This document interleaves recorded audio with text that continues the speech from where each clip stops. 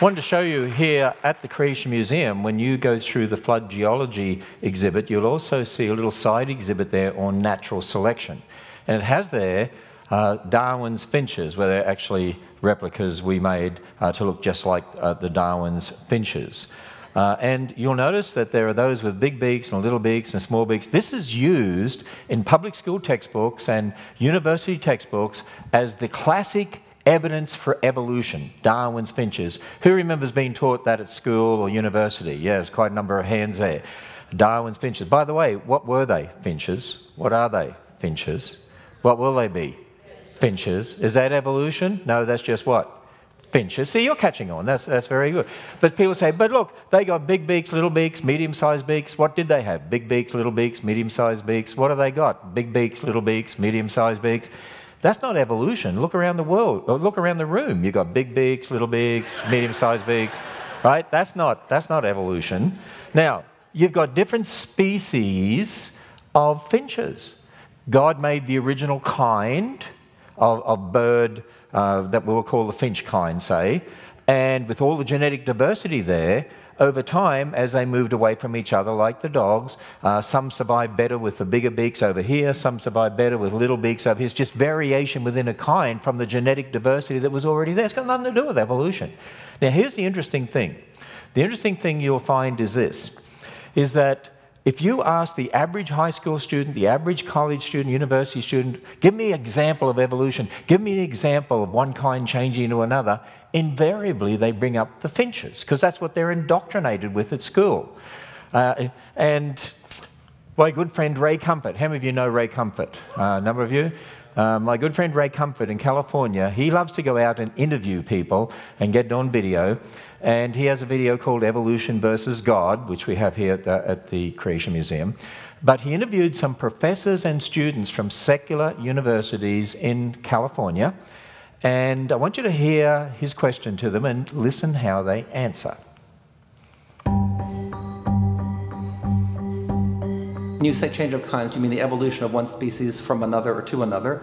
Yes, we have that in action actually in the Galapagos. Could you give me one instance? Yes, we have an example from a group of birds called Darwin's finches. You take a look at the difference between the finches on the islands that all started out. I mean, that's very, very observable. But that's not Darwinian evolution. There's been no change of kinds. What do the finches become? They become genetically new and anatomically new, recognizably different species. So they're still finches?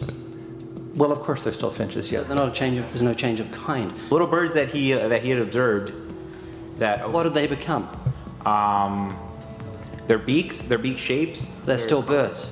Yes. 3 finches that turn into different types of birds. They're still finches. Well, for example, Darwin and his study on evolution of the birds on the island that he went on to there. Their beaks changed? Their beaks. They're still birds. There's no change of kinds. That's within the kind. Evolution on the beaks.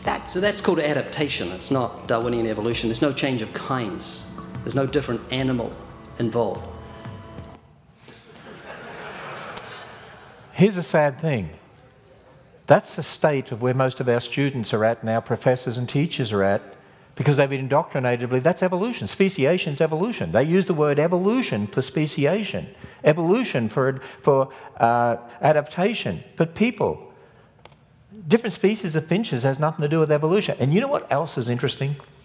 You think about this for a moment, right? You can see that they're very, very similar. Have a look at these dog skulls, and we have these there right beside the finches over there in our exhibit. And you'll see here we have a wolf here and a coyote here, and here we have a chihuahua. It's one of those degenerate mutants. And this one is a bulldog. It's a super degenerate mutant, okay?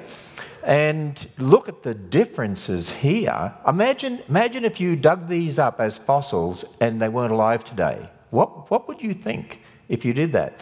Because here's the interesting thing when you look at it. When you look at the Great Dane and the Yorkshire Terrier, okay, they're said to be the same species, but because they're the domestic species, but they look so different. But the wolf and the coyote, they look very similar, but they're different species when you look at this. There's actually greater diversity between these breeds than there is between these species.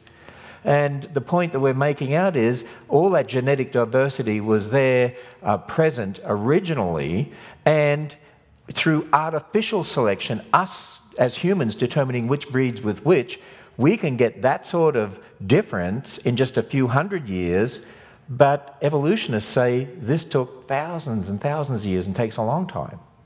And yet there's much more difference here. And you know what Darwin actually did? He used dog breeders in England as an example. Look, we can get all these differences because we breed dogs, and so in nature it takes a long time, when in actual fact greater diversity from the domestic dogs here than there is here. So you see, people are just brainwashed into believing something that's not true, that one kind change into another, and that it takes millions of years to get different species. No, if you've got all the genetic diversity right there, and as animals move away from each other into different environments, speciation can happen rapidly. And there's many examples of that. And Dr. Nathaniel Jeanson published a brand new book, I'll tell you later, dealing with that. It's called Replacing Darwin.